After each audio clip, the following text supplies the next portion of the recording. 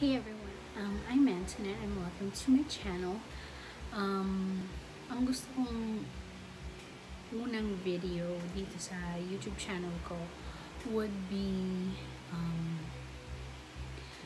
introducing you guys or introducing my dogs to you guys because they're my babies and I love them so much, like my own child.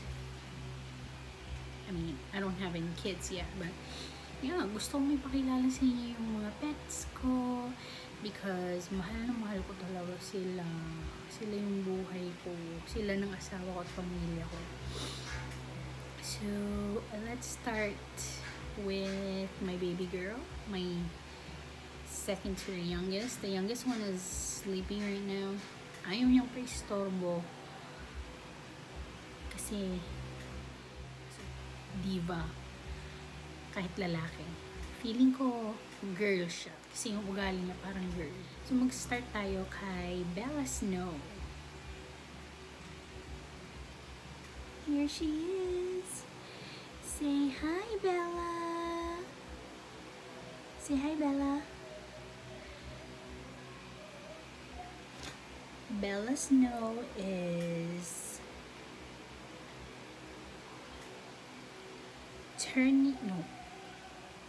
Bella is 6 months.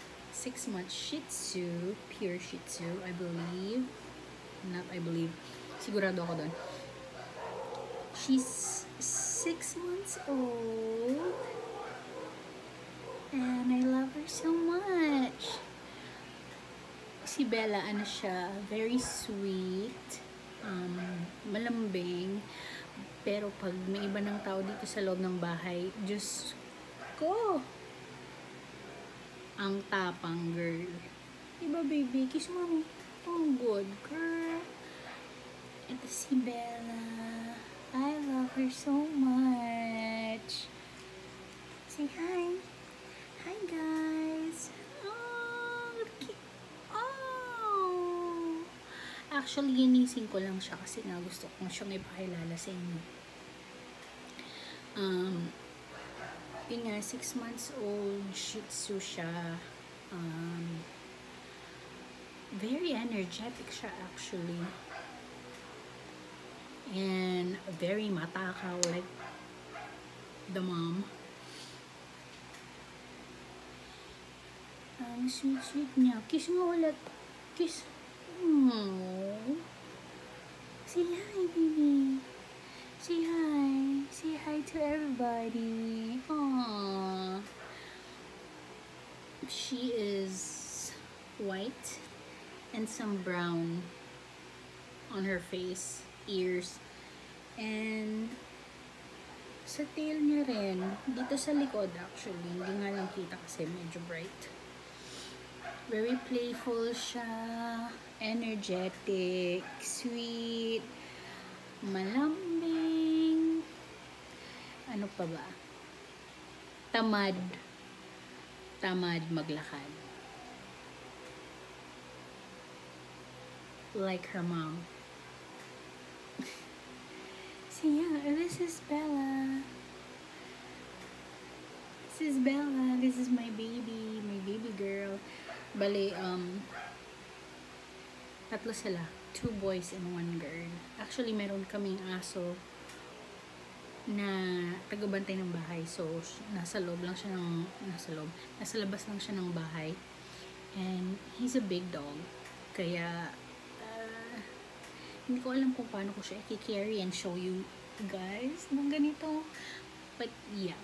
This is my technically third born Furbaby. Right? Kiss mom. Oh, good girl. Yeah, this is Bella. And I'm gonna show you guys my second born baby boy. Say bye.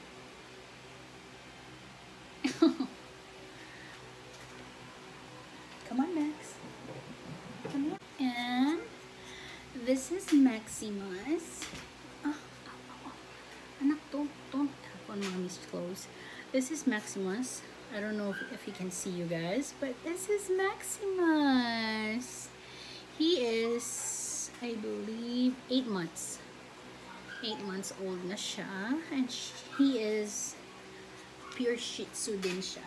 Ano nga lang siya, standard. Kaya mas malaki siya. This one, aray, anak. Hindi na siya baby kasi ayaw na niya masyadong nagpapakarga. He'd rather stay like laying down or, you know, being alone. She, say hi, Max. Say hi. Anak, you can't even see anymore. Yan. Diba? Ang gwapo-gwapo niya. Max naman, maarte. Maarte sa pagkain. Let's say kung ayaw niya yung pagkain niya, kailangan mo pang subuan para kainin niya lahat. Aray ko, hindi siya kakain hanggat hindi nabibigyan yung kapatid niyang si Bella ng pagkain. Ayaw niyang kumain unless meron na rin siya. Kaya sweet siya sa kanyang baby sister. Oh, you're so adorable, baby. This one, hindi siya sweet. Kiss mommy. Kiss. Ayaw, kiss mommy. Ayaw talaga, hindi siya sweet. Hindi rin siya malambing. Hindi ko alam kung bakit. Nilalambing ko naman lagi. Very playful din. This one, feel na feel niya mag-walking. In the world niya yung walking. Ito na yung leash niya or yung harness niya. Diyos ko, hahatakin pa niya yung harness niya dahil alam niyang it's walking time. Aray ko. Oops. Wait, anak. Ang laki niya, oh. Ang laki niya. Aray, aray. Trim ko lang ng nails nila and nakalimutan kong i-file kaya medyo masakit pa rin yung scratch nila. Lalo na si baby boy ko. Matakaw din naman siya. He likes rice also, but I try not to feed them rice.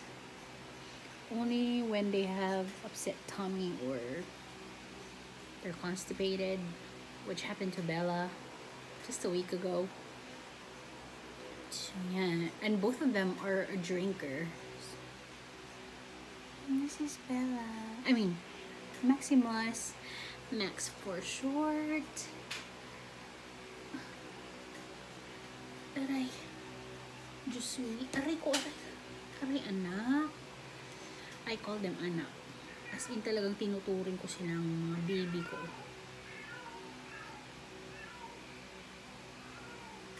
Hindi ko sure kung pusa namin yun or pusa ng kapitbahay. Tsaka pasensya na rin kung naririnig niyo yung electric fan. Ayun siya, besh. Ang init dito sa Pilipinas, kaya it's necessary to have the fan on. Lalo na mag-aalas stress na ng hapon. And I'm filming. So yun. Ito yung gusto kong maging first video ko. Are my pets. I love them so much. Kahit hindi ako masyadong mahal ni Max. Oh? Say hi, Max. Oh. Okay, you go down. Come here. Come here. Ito muna tayo kay Bella. Misbehave siya. Mas gustong-gusto niya kasi nito na hinahawakan siya, kinakadol, nirarabang tummy. So yeah. They're gonna be on my YouTube channel a lot because gusto ko some of my contents are about them, about, you know, how to take care of your pets. Right? Right, baby? Hindi siya sanay na naka-makeup ako. Look at mommy. Ayaw niya akong tingnan. Look at mommy. Kiss nga rin. Kiss. Kiss. Oh, still sweet. So, yeah. they're gonna be on my YouTube channel a lot. And of course, hindi lang sila. Magiging content ang YouTube ko is beauty, lifestyle, fashion. I'm gonna try to. I love thrifting, ukay-ukay, but dito sa probinsya, ang ukay-ukay dito, it's expensive. Hindi katulad sa Maynila na makakabili ka ng jeans for like 70 pesos or something. Dito, it's like more than 100. I mean, it's still cheap, but you know,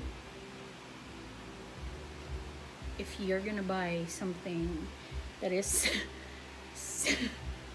that is secondhand, might as well pay, you know, less than it's supposed to be, right? Because it's already secondhand. So yeah, I might do vlogs too. Depends, because wala naman ako masyadong pinupuntahan. Dito lang talaga ako sa bahay kasi nag-aalaga ako ng mga fur babies. Sila mommy and daddy, yung asawa ko.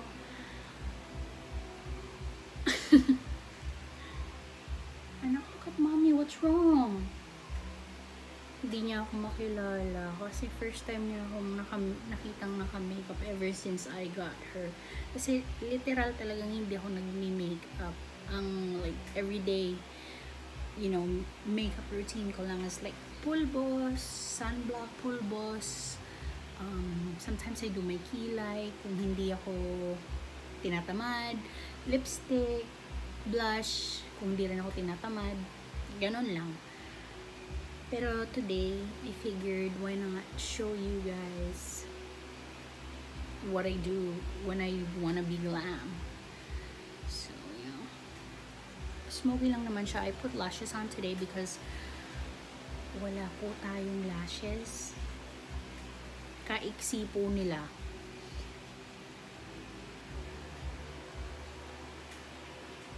Kaya I figured magla-lashes ako. Should I get yung bunso nilang kapatid?